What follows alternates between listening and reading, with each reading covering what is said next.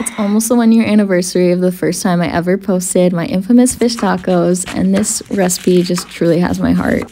We make it once a week, I'd say, because it's simple, it's fun, it's flavorful, and who doesn't love a good taco? So make this homemade cilantro lime slaw. It's really easy, just toss everything together, and then you're gonna coat your fish in a whole bunch of different seasonings that you definitely already have on hand and air fry it for 10 minutes.